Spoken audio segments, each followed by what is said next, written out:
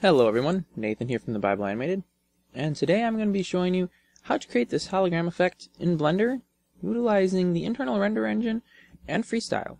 So hopping over into Blender, only thing that's going to matter as far as Blender version goes is that you do have the Freestyle option, as that is pretty integral into what we're doing here. So yeah, as long as you have that, you will be alright. What I'm going to do is, okay, it already has the material. We are going to duplicate this cube 3 times. And now we're just doing this so we kind of have some depth going on here so we can see things as they kind of stack up. I'm going to go with that bluish color, shadeless, transparency, and alpha 0.25. We render this out so we can kind of see that it gets darker, or kind of in this case lighter, where there's multiple layers stacked on top of each other. Not really caring for that gray background, so I'm going to change the horizon color here to black to eliminate that. So we have our 4 cubes. Now we need to enable Freestyle, and well, we'll just do render quick, see what that looks like. Okay, it's putting black lines on here. Cool, but not really what we want. So let's hop over into the Layers tab, and we're going to create a new layer right off. And we're going to rename this one to Freestyle, and then we're going to create 2 line sets, and in the first render layer I want to delete the line set. Now we have line set 1, which we are going to rename to, how about visible, because that's going to be using the visibility option, and line set 2 will be using the hidden, so we are going to rename that to hidden. And if we render this out now, we get a layer that has all of these black lines for every edge, and it still has the blue. Not still quite what we want. So go back up to the layers here, and for Freestyle, we want to turn off everything but the Freestyle. And under the render layer, we'll turn off Freestyle even though there's no line sets running. It might give performance gains when we turn that off. Now what we want to do is change our color here to a bluish, and we want it to be a different blue than the blue of the cubes, because otherwise you're not going to really notice it too much. And then we're going to change the thickness too, so we'll add a modifier, distance from camera, select the furthest object from the camera and the closest, fill range by selection, and give it a test render. And okay, well, we're still seeing the black from the lines that are visible, so let's fix that right away. We were on the hidden, so if we click this little arrow here, copy line set, we're copying it to the clipboard, then click on visible, and we're actually going to do paste line set, and then we'll rename that to visible. And now if we render it, we get, well, a bunch of stuff that we can't see, and it looks really confusing. So what we're going to do is go right back down here and make sure that our visible is set to visibility of visible, because we were set to the hidden when we copied that. So we're noticing that the farthest point from the camera, this point right here, is the thickest line, and the closest point, which actually would be right about here but is invisible because it's set to 0, is the thinnest point. That's not what we want. So what we're going to do is click the invert button, change our minimum value to 0.25, and we'll amp the max up to 1.5. If we render here, closest point is thickest, furthest away point is the thinnest. And now you're also probably going to notice that I didn't change those settings on both of these, I just changed it down to 1. But when you do the copy set here, what I've noticed it does is it really links all of the Freestyle line style information between the two, and all you really do is change the options here. So every change I make in the line style is automatically mirrored to the hidden portion, the hidden line sets. So we have that set up, we have the cubes. Let's jump over into the compositing and mix these two together. I'm just gonna get rid of those. Turn on nodes, turn on backdrop. Duplicate that. And set it up to our freestyle lines. Make an output here of a viewer, so we have something to use as our backdrop. Do a color alpha over. We're going to pop the freestyle on top of, which you'll notice the little lines there. But we kind of want to make these lines look like they're glowing. And to do that, we're going to use a mix node and a filter blur. And we're going to blur the render layer here, about 5 pixels. Play with it till you find something that works for your scene. And then we're going to run those both together and put it with an add node here, which you'll notice gives it this little bit of a blur, so it kind of looks like it's glowing.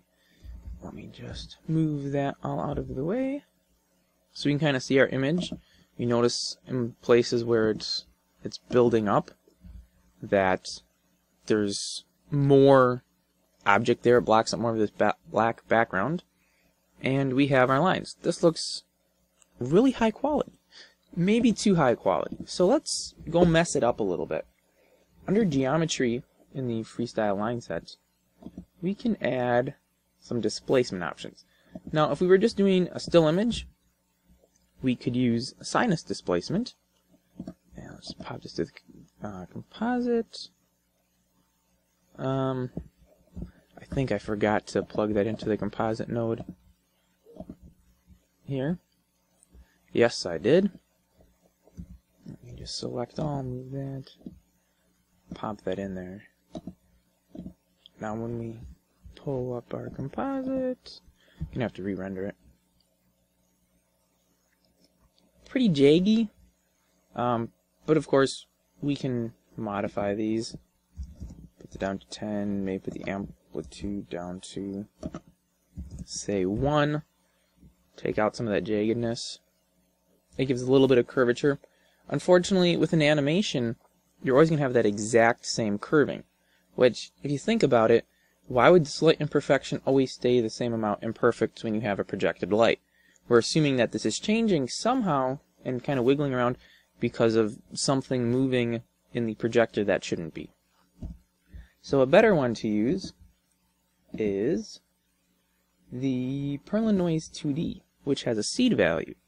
Now this gives close to the same type of a result with the jaggy lines.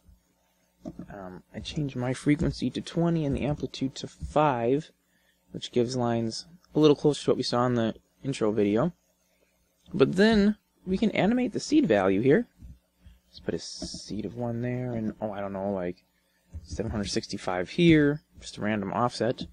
And as you go through it, it just climbs up. But every frame does get a different amount of jitter to it. So we can go between these two and we see, yeah, it changes. So when animated and rendered out, these lines will be jiggly instead of just being perfectly static. Another thing we can do is create a texture for this material here, which we actually already have on there. We're going to make a cloud texture, and we're going to make this affect the color, only 50% for the color, totally on the alpha. Let's pull up the color ramp here so we can change the color we want to affect. Let's do something like that, see how that looks. You'll notice that these kind of darker spots stay the same throughout on all the faces, and they should really run kind of in lines like the light is scanning across or something. So to do that, you just change the scale to, I'm going to try 10. Let's see. It makes a pretty tight pattern. Maybe not quite long enough. So let's pop the X. Whoops. That one you want 10. The X and Y values to 0.25 to stretch them out further that direction. That might be a little too stretched out. Maybe I just have this set too high. Again, something you kind of have to play around. Depends on your scene and the size of everything. That looks pretty good. So we have now the scan lines running in there. We have the jiggly edges, we have the glow. The only thing we don't have is something projecting from the bottom up to this. And now, one way to achieve that would be to just put in a lamp, and we want I believe a spot lamp. Center that below it. Rotate it around 180. 180, I don't know why this isn't... Oh, it's not constraining because Control locates my cursor for me. But we just do that, hop to the light settings here, and let's see, we want spot shape, we want it to be a square, and we want the halo, and let's just give it a quick test render, see how that looks with the haloing. Pretty good. Probably going to want to change the color to that bluish. And let's change... where is that here? Let's change the fall off on it? Yep. To right about there. And let's see. Nope. I'm going to have to go probably to the top of those boxes. Right about there. Let's try that. There we go. So now we kind of have like that light shining up from the bottom, projecting this hologram into the world. And then of course, you can do any kind of animating with that. And this is just one way to do it. Another way, you could like add a particle system underneath it and use a force field to pull all the points, or do something with hooks to the outside. Again, it would depend on what you're making a hologram of. Like in the scene that you saw at the beginning, we don't need a light source at all because all we're seeing is the hologram. Now, just to show the versatility of this, we're going to just pop in a Suzanne model, give it the same material, kind of rotate it so it faces towards the camera a bit, probably put a subsurf of 2 on it, and we will set that smooth and give it a quick render and see what that looks like. So there we go, we got a Suzanne model here sitting in the back. Because of that range thing, we're really not getting too much of the outline on the model. So let's pull that in closer. Just kind of to show it right smack dab in the middle here. I think it needs to be rotated a little bit. See how that looks. There we go, we kind of have like the Suzanne head in the intersection, though it almost looks like it's in this frontal square. A few things are going a little goofy with that Perlin noise, which we actually can modify by changing the... No, wait. I think we just get rid of the sampling. Someplace there's an option, I think. Oh, actually, I think it would be... Yeah, I think you would just up the octave count to make that more accurate. Because when Freestyle detects the edges, these edges are kind of conflicting with each other, and it's having trouble keeping these edges to themselves, I guess. But that's basically how it's done. Simple and easy, and again, it looks just like this. Great background, nice sci-fi look, and you can really do with anything. Oh, one thing I forgot to mention, let me pop back into Blender here. Okay, so we are going to delete the Suzanne head there, and let's tab into edit mode, subdivide this a few times, do it again, rendering it out that is, and you'll notice nothing changed. But we can, with Freestyle, we could say we wanted to do this line, Control E, we can mark Freestyle edge. So now we have a ring going around this cube in the center. That is a Freestyle edge. And we can do the same thing with this and with this. Control E, mark Freestyle edge, tab out. Now when we render it, that front cube, I was going to say, should have, but we forgot to turn those on. edge marks. We want to select edge marks in the visible and in the hidden. Now when we render it, we get all of those edge marks that we just put in.